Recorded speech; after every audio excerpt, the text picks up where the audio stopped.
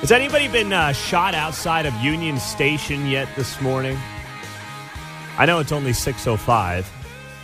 Yesterday it was about 7 o'clock or so that took place, so we still got an hour and change to work with. I'm just wondering, because we just put a bow on a record-setting year in Kansas City, Missouri for homicides with 182.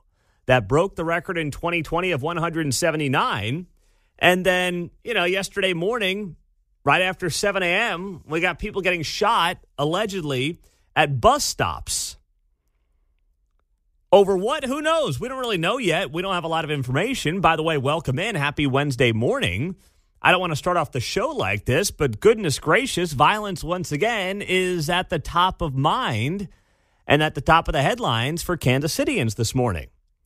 So literally a day after we put a bow on the most violent year in Kansas City history, we have a shooting right outside the IRS building, essentially across from Union Station at 7 a.m. yesterday morning. And it's believed to be tied to an argument at a bus stop close by that led to the violence. The victim suffered a single gunshot wound. Injuries are thought to be non-life-threatening per KCPD. And at this point, there is not any suspect in custody, but the investigation is still ongoing. What have I said for a long time when it comes to crime in this town and anywhere? It's not new to Kansas City. It's a reality. As crime worsens, it will spread. It will spread to parts of town that traditionally it would not be in. And traditionally, you would not be having people getting shot outside of Union Station during the 7 a.m., still starting to get light out. You can call it daytime. Certainly, there's people commuting, right, in and out of the city, in and around that area. That's for certain. And, yeah, honey, great day at work today. Got to and from the office in one piece. Got to make sure I bring my bulletproof vest tomorrow morning, though, since I was pulling up to the office at about 7 a.m. and gunshots rang out and a man was shot over allegedly an argument near a bus stop. It is completely out of control, but it also is very much predictable. And it's a lot of the things, unfortunately, coming to fruition that we've warned about for a couple of years and essentially pointing out, hey, if this violence issue is not gotten under control, it will start to go to places in town where it traditionally isn't. And that's what we're living through right now. So we flip the page to 2024, and, there's a lot of people that deserve blame. Top of that list is Gene Peters Baker, the Jackson County prosecutor, who has been soft on crime for way too long, who has had this woke DEI mindset on crime of the real victims are the criminals themselves because society let them down. It's a bunch of nonsense. So she's at the top of the list for people to blame. Of course, aside from the criminals themselves, obviously. But then you get to city leadership, right? And then you get to a board of police commissioners. You get to a leadership in the police department. The media deserves some blame for buying into all this nonsense about how local control is the problem or lack thereof in Kansas City, Missouri. But yesterday, Nick Haynes, the host of Week in Review on Kansas City PBS, he was on the show, and I asked him about Mayor Lucas. Now, the mayor is in his fifth, I guess he just wrapped up. Let's see, got elected in 19, so 20, 21, 22. He just wrapped up his fourth full year in office, got reelected last year, of course. And he has now overseen the deadliest stretch in Kansas City, Missouri history. And while it's not all the mayor's fault, of course not. My biggest issue has been the fact that he has not called out the prosecutor in Jackson County for doing a terrible job. And he has not expedited the jail process in this town. We still don't have a jail. Those are the two things you can criticize him for. There's not really policy. I mean, yes, you can go back to 2020 and talk about, kneeling, BLM, all that stuff. But in terms of like what you can actually criticize the mayor for, those are the two things. Because if he used his bully pulpit and really started to go after the prosecutor, I think things would start changing. very rapidly. But Nick Haynes of Kansas City PBS yesterday, he said on this show that he believes it's not just the fact that the mayor's not saying much of anything, it's that he literally does not want to talk about it. Oh, I think he's hiding from it. If you've seen his social media account, he has posted on everything over the last week, from every single sports game that one local team was involved in, including the Chiefs. He's talked about problems at the airport and how we can give you handy-dandy tips to look at that issue and to navigate the airport better, but not one mention of what has been an unprecedented homicide problem on his watch. And remember, all of this is happening when we're also seeing national news reports that, boy, we just recorded the largest single-year decline in murders on record across the country. Nick Haynes is absolutely right to point that out, and we brought that up at the end of yesterday's show. You have seen major American cities see double-digit decreases in homicides. New York City down 11%, L.A. down 16%, Chicago down 13%, Houston down 11%, Phoenix down 15%, Philadelphia down 21%. Kansas City up 8%, just set a record. It's wildly problematic, and here we are halfway through the first week of the new year, and no one's really said much of anything at this point in time. Now, today, there is going to be a press conference. I don't know if it's a press conference or just a Q&A, but the police chief in Kansas City, Missouri, Stacey Graves, is going to be doing a press conference today at 1 o'clock in the community room at KCPD headquarters. So we'll see what comes out of that, if anything. If it's just a bunch of nice, fancy words, we'll see. I hope there's some plans. There's some answers here. There's something that's going to change for everybody's sake. But I don't know. Would I bet the mortgage on it? No, I would not bet the mortgage on it. That there's going to be some earth-shattering rollout of some plan that's going to dramatically change the course of history in Kansas City, Missouri when it comes to violent crime. I'm not expecting that, but I'm happy to be pleasantly surprised. I would love for that to be the case, but something tells me it's not going to happen. That being said, coming up at 7:30 this morning, Carl Oakman is the police chief in KCK. And Kansas City, Kansas just had its third straight year of declining homicides and lowest numbers in a decade. So the police chief in Kansas City, Kansas, Carl Oakman, is going to be here in the studio this morning at 7:30 to talk about what they're doing in Kansas City, Kansas. Why you literally flip to the other side of the state line and they're trending down in homicides. They've had a 10-year low in homicides. Kansas City, Missouri just set a record. Why might that be? Carl Oakman's going to be here to talk about that and much more at 7:30. That is going to be a great conversation. 913-408-7957. I mean, I can speak anecdotally as well to this. On New Year's Eve, I mentioned we went out to eat Chinese food, right? And I'm still doing cartwheels over the fact that I can now get my family out to eat Chinese food. 10 years in the making. We were considering going somewhere as a family down off the plaza. And it wasn't my call. It was the wife's call. She goes, I don't want to bring them down there at night. I don't want to do it. And that's something that when we got to town 6 years ago, would have never thought twice about, would have never said. And she's like, I don't feel like bringing the girls at 5 and 2 down there at night. I don't want to do it. That's anecdotally my world. What about yours at 913-408-7957? As we get it rolling on a Wednesday morning on KCMO, it's great to be back, kicking off 2024, day number 2. And I got to tell you, I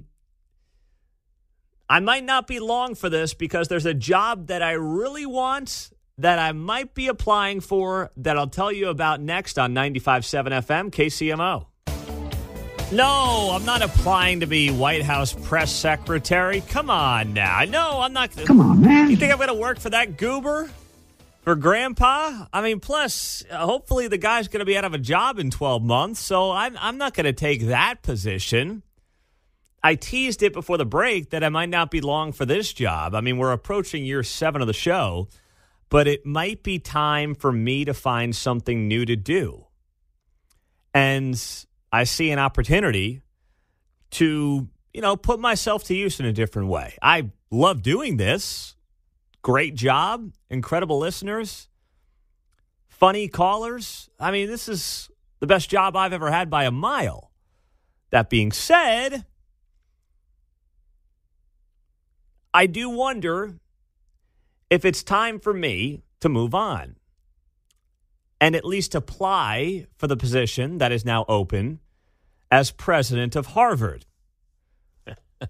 I see what you did there. What do you think, John? Show some RESPICT. Before you start laughing at me, am I a fit or no?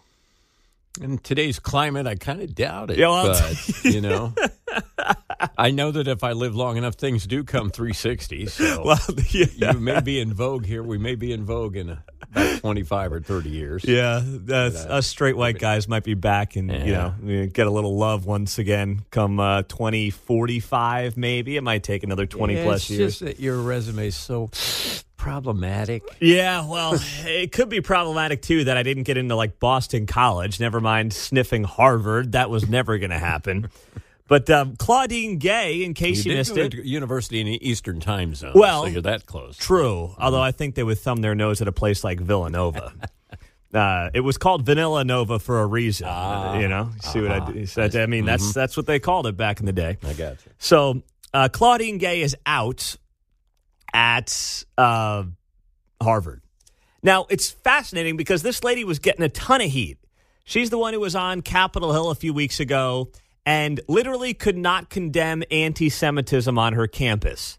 It was one of the most stunning admissions on Capitol Hill I've seen in my life. You had the MIT president, the UPenn president, and Claudine Gay from Harvard on Capitol Hill. And they literally could not just say, yes, anti-Semitism is wrong, and we will not allow it on our campus. It was stunning. So the UPenn lady gets the boot, or she resigns. And then Claudine Gay also gets embroiled in this scandal around plagiarism. It turns out, she's been plagiarizing things for years there at Harvard. And it gets worse, and it gets worse, and it gets worse. And then yesterday, it would have been an hour or so after we got off the air, turns out that she's hanging him up. She is resigning as president of Harvard. She could have buried this over the holidays. Talk about even screwing up your own resignation. She screwed that up because the time to do this was over the holidays when most people aren't really paying attention to the news. They're in Christmas mode. They're in New Year's mode. And she decides, nope, I'm going to wait until the week the world gets back to announce my resignation, which tells me that she wanted the attention. She wants to play the victim card. She wants her friends in the media to say, oh, poor Claudine, she got railroaded. Heck, she's probably going to have a show on MSNBC by the weekend, if I was guessing. I said there's a pretty good chance of that happening. But her resignation letter is truly an embarrassment. Rather than take responsibility for minimizing anti-Semitism, committing serial plagiarism, intimidating the free press, damaging her institution, what does she do instead? Well, she calls her critics, let's say it together, the R word, racist. Yes, that's exactly right. Thank you very much. Here's part of the letter from Claudine Gay as she announced yesterday she was resigning as president of Harvard. She writes here, it is a singular honor, and try not to shed a tear as you're getting your morning started and heading out to the office. It is a singular honor to be a member of this university, which has been my home and my inspiration for most of my professional career.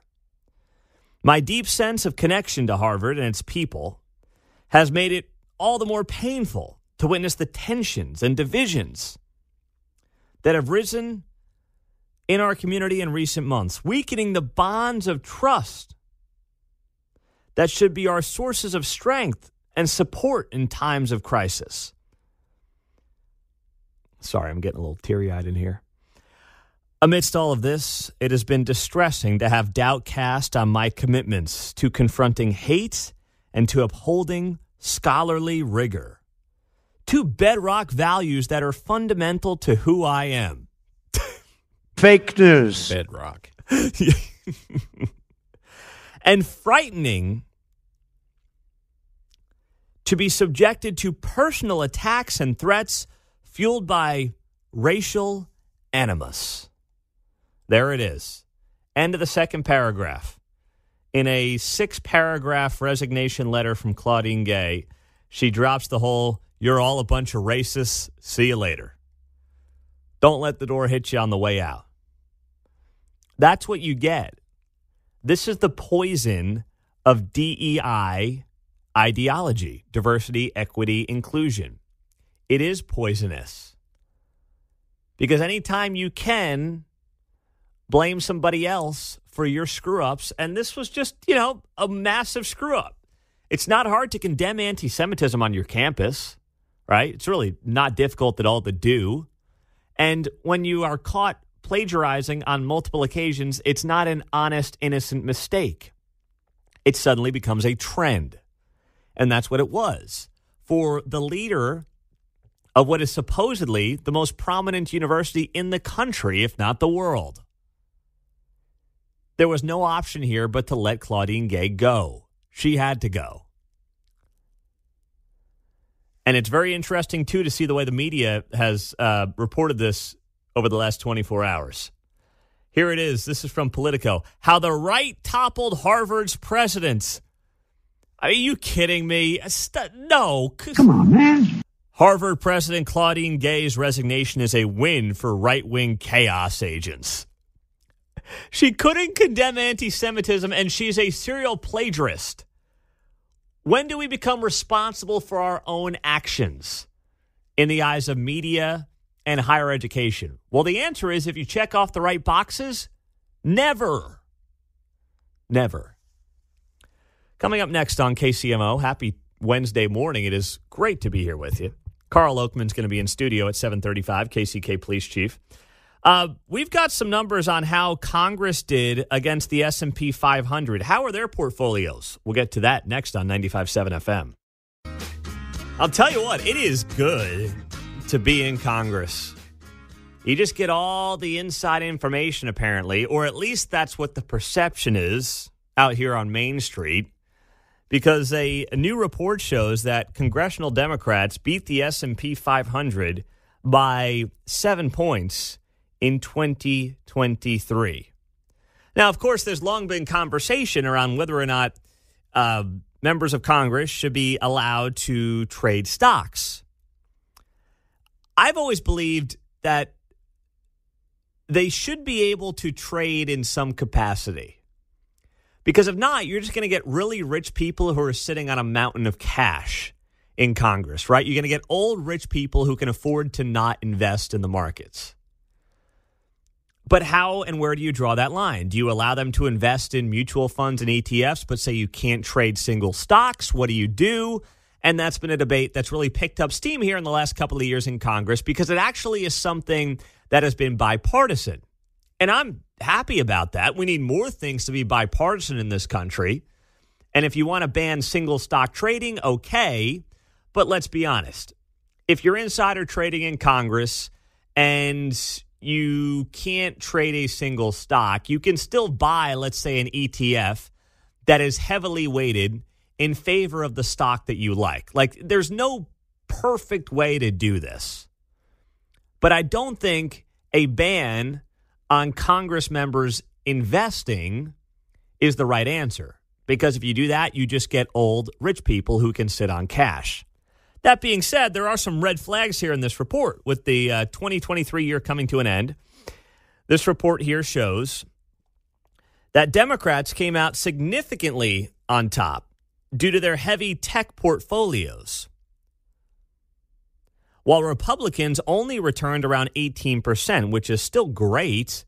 Republicans across the board underperformed as an aggregate because their portfolios are mainly in financials, oil, and commodities, which had a difficult year due to the banking collapses and high rate hikes.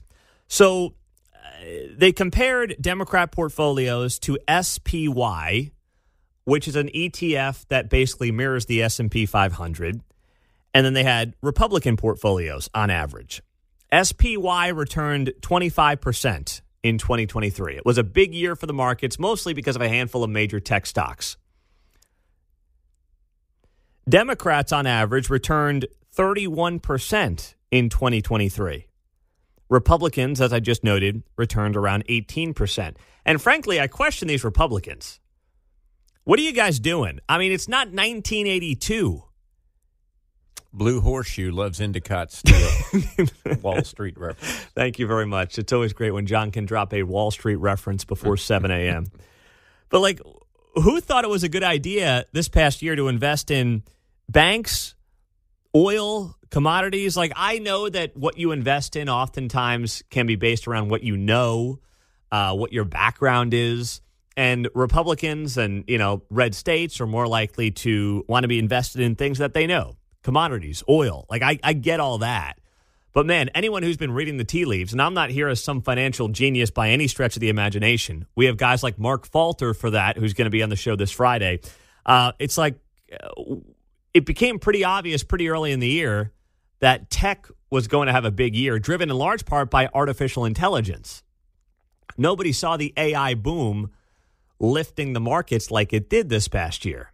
And the markets are also kind of getting a little too excited, in my opinion, at the idea of Jerome Powell cutting interest rates this year. We'll see what that actually means and how that plays out. But Democrats beating the market by 7 points is still awfully impressive. The report calculated the return to the members whose portfolios performed the best. Among them, Nancy Pelosi. Talk about a bombshell. Now, her husband is a trader. We understand that, but still, it is awfully convenient, is it not? Susan Collins out of Maine, Dan Goldman, New York, Dan Crenshaw, Texas, and then Mitch McConnell makes the cut. How about that?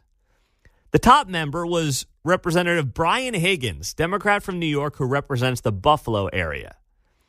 Now, his portfolio is up 239%. So that doesn't make any sense. It's like the guy had a net worth of $10,000 and now he's got a net worth of $23,000 or something. I don't know how his portfolio is up 239%. I don't think that's insider trading. I think that's a guy that was on the Dave Ramsey plan and just finally started investing and paying off his debts, and now he's got some money. That's the only thing that makes sense to me. Unless he's like me and he hit the stock of his life like I did with Roku back in 2018 when I got to town. And I bought a Roku device for my apartment in downtown Kansas City, and I started doing some research on Roku, and I'm like, man, this thing's the way of the future. So I bought a bunch of shares of Roku stock at like $38 a pop, but stupid me, it went up to $450 a share in the middle of the pandemic, and I sat on it. I'm like, we're taking this thing to the moon, baby. We're going to $1,000 a share. You just watch. And now it's sitting at about $90 a share. So, I've done okay with it, but I should have unloaded when I had the chance at $450 a share. So I don't know if that's what happened to Representative Brian Higgins here or what the deal is, but he led the way with a 239% increase in his portfolio. But all in all, it remains good to be in Congress, and something does need to be done on this front. So I like going through these numbers, and I'll share the article on my Facebook and Twitter page at Pete Mundo. Look for it there. That way you can see these numbers for yourself. It's always good to have this in front of you. Just, keep an eye on people. And no one locally, by the way, in Kansas or Missouri found themselves in the top, 25 people that I'm seeing here. So I'd say that's a good sign. Now, all that being said, it's looking like it's going to be a tumultuous 2024. The markets, the election, overseas issues, foreign policy, it's going to be, I believe, a pretty chaotic 2024. That being said, we thought 2023 was going to look like that, and 2023, all in all, wasn't as bad as people projected it to be. But this is interesting. With the economy still in this place where the markets are doing well, but Main Street isn't, I saw this in the Wall Street Journal. It kind of ties into my Roku story from a minute ago. Americans are canceling more of their streaming services. Hulu, Netflix, and other streamers are turning to bundles, discounts, and ad-supported plans as customer defections rise. So basically, people are bailing on some of these streaming services because you can only have so many. Right? Like, that's why this was never going to be a long-term play like some of these streaming services thought it was going to be. Yes, Netflix will be okay because it's Netflix. But a lot of the streaming services, not only that, their platforms are horrendous. We have Paramount Plus. I mean, it is just garbage. It's got good content on it. I just got done watching Lawman Bass Reeves, which was a great series done by the guy who did Yellowstone, Taylor Sheridan. But the interface for Paramount Plus is horrendous. But what a lot of these streaming services are realizing is that, listen, in tougher economic times, people are not going to have 7 streaming services at $5 to $10 a pop. They're not going to do it. So I don't know about you. We haven't canceled any yet. I've thought about a couple of them that we don't use a ton, but we also don't overdo it. But the other problem that you have is that you pay a certain price for these services, and then they slowly start going up. And then suddenly you're sitting there and you're like, wait, I was paying 99 cents a month for this thing. Now it's $9.99 a month. And now you're like, you know what? At $10 a month, screw it. I'll get in for $1 a month, John, but I'm not getting in for $10 a month. Right. Yeah. We jettisoned Hulu. Did you get rid of it? This quarter. And then we're going to do the same with Netflix, cost-cutting thing, but it's on the phone bill. Oh. So it's already built. We're already paying for that. Oh. So that's shrewd. Maybe that's the wave of the future there. See? Interesting. How about that? So that's on the okay. I've never seen that before. So you jettisoned Hulu. Now, that's interesting because Hulu's like YouTube TV, which is what I have. Yeah, I have a Roku, and so I watch YouTube a lot, and then network TV. Sports and stuff. Anything I want to see is on network TV, local teams, basically. Okay, so you just have what, rabbit ears for that, basically? Yeah, you got an antenna in the back. It's kind of a little nylon panel type thing you buy now. So you're getting rid of Hulu? Yeah, we're going to cut the cord. All right. Well, here's the thing. And went to some streaming and had a package where they were together for a while, but then they went up. They went up. So my wife looked into it, and that was the deal. It's like, she goes, I was going to drop Netflix, but it's on the phone bill, so we'll have Netflix. We'll have Netflix and not Hulu. Yep. You know, like YouTube TV, which we have, started off at like $45 a month, and now it's $72 a month. Ouch. Yeah. I mean, it's basically becoming a cable bill, which they get me in at a $40 a month price point 5 years ago now, and then it keeps going up. So it just... Is it commercial free? No, it's basically like a cable package. Right, okay. Well, So I just watch YouTube on my Roku, so I don't do the TV part, and I didn't know what was on their exclusive content. Or I know they're telling me digital commercial free and stuff. It's basically like having cable. It's got ESPN, the local news, right. Gotcha. Bravo, HGTV. It's basically cable. It's just, done through YouTube, essentially, is what it is. But it's not the deal that it was even a couple of years ago. So something tells me that this is a sign of where the economy is at, far more than what the Dow Jones is doing this morning or the S&P 500. When the streaming services are having to cut their prices or offer ad-supported streams or start bundling things, that tells you a lot more about where the American mindset is at than looking at the stock market. 913-408-7957. That's our studio line and our text line here on KCMO Talk Radio. Carl Oakman, the KCK police chief, is going to be in for a great conversation at 7:30 this morning. Don't miss that after a very impressive year for KCK on the crime front. We'll talk about the successes there with him in 45 minutes on KCMO. Meantime, one area city is finally demanding its homeless camps move away. We'll tell you who and where next on KCMO 95.7 FM. We got a half hour until Carl Oakman, KCK Police Chief, is in our studios here at KCMO after they had a decade-low number of homicides on that side of the state line, while KCMO has its worst year ever for homicides. So we'll talk about the good things they're doing there in KCK with Carl Oakman, who was with the KCMO Police Department before taking that chief job at KCK a couple of years back. in a half hour. Looking forward to that. Happy Wednesday morning. It's great to have you here. So I'm looking through the news, and I saw this headline last night, and I'm like, oh, crap. Here we go. And the headline read as follows on CNN.com. Man breaks into Colorado Supreme Court overnight and opens fire, police say. Now, you're asking the obvious question, as you should be, as I did to myself. And thankfully, and credit to CNN for putting this right in the second paragraph, not in like the 22nd paragraph, the preliminary investigation, they write, confirmed a high probability that the incident is not connected to recent threats against the Colorado Supreme Court justices. In the wake, of course, of Donald Trump getting kicked off the ballot by the state Supreme Court and all that nonsense. But you see that headline, and that's the first thing you think about. But we now know that at least there's a high probability that the incident has no connection to all the drama out there around the Colorado Supreme Court. But I can't help but think that this is not going to be the last time we see a headline like this, and that 2024 is going to be defined in large part, and this pains me to say, but by both political sides basically claiming that no matter what happens this year, their side got screwed and the election results are unfair or wrong.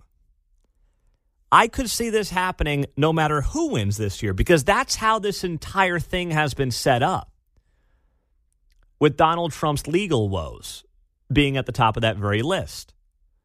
Right? Now you have him getting kicked off of state ballots in Colorado and Maine, and you have people being interviewed about this stuff, and there's no shame whatsoever by any of these people. Last night, Wolf Blitzer was interviewing the Maine Secretary of State. Her name is Sheena Bellows. So Wolf Blitzer is sitting there looking constipated, as he always does when he's on TV, as he has for, decades now. I've never seen a guy, I don't even know if that's Wolf Blitzer's real face at this point. I'm starting to be convinced that it's like a mask he's wearing, because the guy has had the same constipated look for 25 years on that network. It's actually pretty impressive that he can pull it off. But anyway, he's sitting there, he's looking as he always looks, and he asks an obvious question to the Maine Secretary of State about Donald Trump being off that ballot. Do you have any concern taking Trump off the ballot risks tearing the country apart? My duty under Maine election law and the Constitution and the oath I swore to the Constitution was to look exclusively at the hearing and the evidence before me and make a decision based on the law. Neither political considerations nor personal considerations for my safety could enter into that decision. I had a duty and an obligation to follow the Constitution, as do all of us who serve in government. That was Sheena Bellows, Maine Secretary of State, on CNN, talking to Wolf Blitzer. Now, this isn't about the legal side of any of this. I mean, that's been litigated ad nauseum. There's no more that needs to be said about it. It's all political. But here's my concern going into this year, as we get this year underway. If it ends up being a rematch of 2020, and God bless us all if it is, both sides are going to claim election interference, unfair elections if they lose. That's what's going to happen. We know what the Trump side's going to look like. And they're going to basically come out and say, and there's going to be a strong case for this, by the way, that Donald Trump was attacked politically by states, by state Supreme Courts, to basically influence the election and turn the election against him. But it's not limited, by the way, to that side, because here's what's also going on. There's a movement on the Democratic side to discredit the Supreme Court, because it's expected that the Supreme Court will overturn the Colorado Supreme Court and its decision to keep Trump off the ballot. Now, we know that Donald Trump appointed 3 Supreme Court justices. So there will be, and there's already a groundwork being laid to discredit the Supreme Court for when they likely overturn the decision by the Colorado Supreme Court. So then, if the Supreme Court puts Trump back on these state ballots, and let's say Donald Trump beats Joe Biden and becomes president, what's going to happen? There's going to be massive outcry from Democrats claiming the election's rigged. It's not an accurate election because the Supreme Court put Donald Trump back on these state ballots, which should have never happened to begin with. I'm just saying we are setting things up right now for a 2024 that is going to be a mess, that the loser, no matter what, is going to claim potentially that they got railroaded and it was not a free and fair election.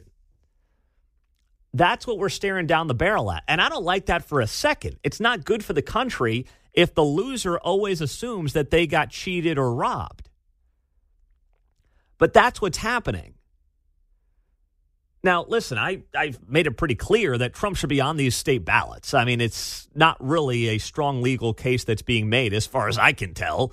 Just sitting here in this studio and obviously living through the last 4 years, keeping the guy off the ballot, saying you're defending democracy by keeping the guy off the ballot just doesn't make any sense. Whether you hate him or not shouldn't really be the point here. He deserves to be on the ballot.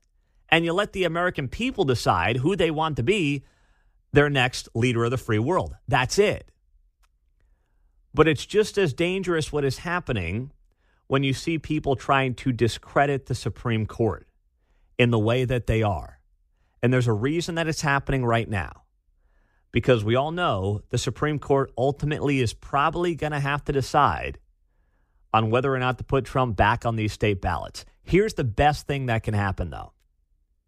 The best thing that can happen is that some of the progressive Supreme Court justices, Sonia Sotomayor, Ketanji Brown Jackson, that they actually vote to put Trump back on the ballot. That puts all this to rest. I would love for it to be 9-0. It's probably not going to happen. I'll take 8-1. I'll take 7-2. At least one or two of them have to, first off, do the right thing legally, but also just do the right thing for the country. Because if not, you thought 2020 was chaotic. 2024, forget it. It's going to make that look like child's play no matter what happens. And I don't want that to be the case. But that's how this thing is being set up on both sides. Carl Oakman, bottom of the hour. Coming up next, how about this? Jackson Mahomes could have a bunch of these charges dropped, and it's because of something I hinted at when this story first came to be early in 2023. I told you that there was a lot going on here behind the scenes that was not getting proper reporting, and I think that's going to result in these charges being dropped. I'll explain it next on KCMO Talk Radio 95.7 FM. Well, how about this? A development in the Jackson Mahomes saga and drama. Here's KCTV5. To dismiss the charges against Jackson Mahomes. He was facing 3 felony counts of aggravated sexual battery. Mahomes is accused of forcibly kissing the owner of an Overland Park restaurant inside her office. Also facing a misdemeanor battery charge for pushing a waiter. Now, that charge is not being dropped at this time. All right, so that's from KCTV5. So prosecutors in Johnson County moving to dismiss some of the charges against Jackson Mahomes. Prosecutors filed this motion yesterday to dismiss 3 felony charges of aggravated sexual battery against Mahomes. But as you heard there from KCTV5, while those 3 charges could be dropped, the one charge that would stay would be the misdemeanor battery charge. Why? Well, that's involving a different person. You have the grabbing and the kissing of the owner of Aspen's restaurant, which, as I understand it, I think is closed, I believe. And then you have the misdemeanor battery charge against a different employee, one of the waiters at the restaurant. So that one's going to stay. But the big one, of course, was the video, the kiss, the grab, everything else. And I mentioned to you when all this was coming out months ago that I had some information that suggested that this was not what it appeared to be. Not that guys or anybody for that matter should be grabbing anybody and kissing them against their will, but that the full story was not out there in terms of how well these two individuals knew each other. And here's the most important part of the story. Prosecutors said the owner of Aspen's also said even if she were granted immunity, she would say that she has not been truthful to the police and that the encounter with Jackson Mahomes was consensual. I'm not here to do Jackson Mahomes' bidding. I'm really not interested in doing that. I still think he's, a TikTok clown who wants to live off his brother's name. That being said, we see this happen far too often. Where a guy gets accused of something gets taken out of context, and we throw him to the wolves before having any of the facts. And it was my belief that that was at least in part what was happening here based on some of what I knew behind the scenes involving these two individuals. And now, according to prosecutors, the woman who alleged all this, the owner of Aspen's restaurant, the person who made all this a story to begin with, who conveniently had the videotape lined up in the perfect position for that kiss, now says she has not been truthful to police and that the encounter with Jackson Mahomes was consensual. Now, I'm not an attorney here. If I was, I'd be doing something very different, I would imagine. But when do we start making examples of people who just willy-nilly accuse men of these types of things and then backtrack on it when they allegedly get caught? Because this happens far too often with people much more famous than Jackson Mahomes and much more important than Jackson Mahomes. This is small potatoes compared to some of the bigger examples of this that have taken place in our culture these days. But these guys get their names dragged through the mud. They get torn down. They get destroyed. And then, of course, the apology or the retraction never gets a tenth of the attention that the accusation got. And that's exactly what's happening here. Everyone, I guarantee you go around, you do a man on the street poll anywhere in Kansas City, and people will know that Jackson Mahomes got accused of, this thing and grabbing this woman by the neck and kissing her inappropriately and doing it against her will and all this stuff, right? Like, everyone will know that story. How many people, and I know it's early in the new year, and people are getting back into their routines and, back to figuring out the news cycle and following the news cycle, but how many people in this town do you think realize what I just said is in the report from the prosecutors? That the owner claims if she were granted immunity, she would say that she has not been truthful to police and that the encounter was consensual. 5%, maybe. 10% on a good day. I guarantee you it's under 5%. But I bet you 50% of the public in this town knows about the accusations against Jackson Mahomes. And probably if they were to see him on the street, be like, stay away from Jackson Mahomes. Never know about that. Oh, boy, he might grab you and start molesting you and kissing you and doing all this inappropriate stuff. It's just unfair. Now, guys got to be smart, too. Guys, you got to, make sure you're not putting yourself in some of these dumb positions. And that's the biggest thing you can probably knock Jackson Mahomes for. Start having a few drinks, you let your guard down a little bit, you start acting stupid. So, guys, you got to be careful. But at the same time, I believe there has got to start being consequences for whether it's Jackson Mahomes or, big shots in Hollywood who are getting accused of things that simply turn out to not be true. Because for every pig scumbag like Harvey Weinstein, there's other folks who are having their lives ruined. Like the punter, and I'm forgetting which team he was with, but the guy who was, coming out of college, he was this rock star punter. He got accused of a sexual assault. He got kicked off the team right after he got drafted. and he hasn't had a career since then. And it turned out the whole thing was one big lie.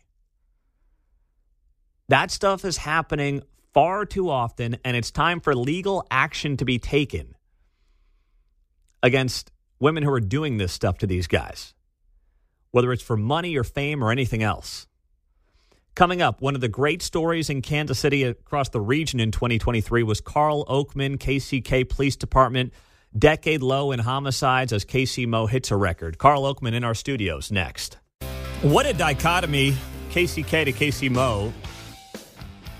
You just heard from KCK Police Chief Carl Oakman, who was in studio for a half hour. Great to have him here. Really appreciate his time and sharing the stories in KCK and what they've done over the last couple of years during his tenure. And the first time I heard of the guy, or he became a somewhat household name, is during 2020, during the riots of that summer, and he became a spokesperson in many ways for the police department to discuss what was going on the plaza that summer and everything else that was happening, in the wake of the George Floyd stuff. So then he gets, a year later, the KCK job, and it's been nothing but positives since then, with all these numbers trending in the right direction. Meantime, you hop across state line and they're setting a record. So today in KC Mo, the police chief, Stacey Graves, is going to do a press conference, or a Q&A, I believe it is, at about 1 o'clock at headquarters. We'll see what comes out of that as they talk about plans for 2024. And we'll have, of course, Mayor Lucas on tomorrow morning at 7:30. And it's amazing how little information and, I believe, little media interest has come out over the last couple of days regarding a record year for homicides in Kansas City, Missouri. Maybe it's, we get numb to it, but I also think there's a part of the media in this town that would much rather,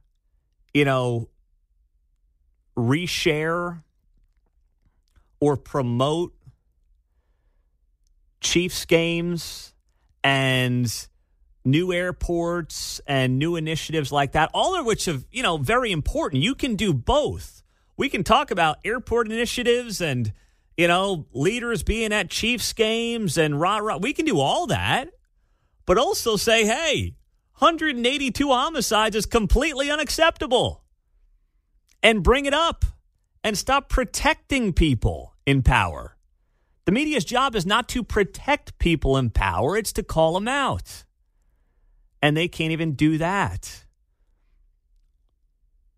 In large part because they are beholden to certain ideology, and in large part they're to blame because they carried the water for a lot of this insane crap back in 2020 that, we're still dealing with today. Just dumb policy. So, always great to have Carl Oakman on, and we appreciate his time. One of the very bright spots in the Kansas City region over the last 12 months. So I stumbled upon this article last night in the New York Times, of all places. And the headline was, "The People Who Brought You Travis Kelce." It says here, a plan was hatched to make the football player as famous as The Rock. And it began long before you might guess. Now, I start reading this, and my gut reaction is to say, I know it. I knew he's focused on things other than football. He's not 100% bought in. But then as I read along this article and I took a step back, I said, no, that's not fair. Because the more you read through this piece, and I'll put it up on my social media pages, the more you realize that Travis Kelce has wanted to be, forget football famous. I mean, there's football famous, and then there's like famous, right? There's Hollywood famous. There's pop star Taylor Swift famous. It's a different level of famous. Travis Kelce's living it right now. I mean, the guy lived in a neighborhood in the Northland where anyone could drive past his house, and no one really bothered him. Then he got famous, and the whole thing changed. But it's interesting because the article starts off here by saying, in the only recent year in which Travis Kelce and the Chiefs were not playing in the Super Bowl, the NFL star was driving around Los Angeles in early February with his business managers, Andre and Aaron Enos, marveling at billboards featuring Dwayne Johnson, the actor and entertainer better known as The Rock. Mr. Kelce said, "Man, I don't think I'll ever be as famous as The Rock." His co-managers looked at each other and said, "Yes, you can be." The twin brothers had known Mr. Kelce since he was at the University of Cincinnati, and that the 6'5" athletic star with the Marvel character physique, blue eyes, and affable charm had crossover potential. But let's be honest, the New York Times writes, nobody imagined this. This was a year even The Rock might envy. Mr. Kelce, a tight end, won the Super Bowl as second in February. In March, he hosted Saturday Night Live. He starred in 7 national television commercials. The podcast that he co-hosts with his brother is among the most popular on Spotify. He launched a clothing line with his team, and he's dating the world's most famous pop singer. The reality is that most of his ascent has been years in the making, the result of a carefully manicured business plan developed by the 34-year-old Enos brothers that blossomed at precisely the right moment. As I was reading through this article, I was thinking to myself, for so much of this for Travis Kelce, it's right place, right time. Being on the Chiefs with Patrick Mahomes and Andy Reid. Why did that matter? Well, when you're a Super Bowl champion, and this story goes on to note this, he had been making pitches and his managers had been making pitches to Saturday Night Live for years. Travis Kelce wants to be a superstar beyond football. For years, he's been reaching out to SNL. 2 things happened over the last couple of years. One, he went on his own time in the offseason to like an SNL party, and he met with Lorne Michaels, who's the, behemoth mastermind behind SNL. And he impressed Lorne Michaels.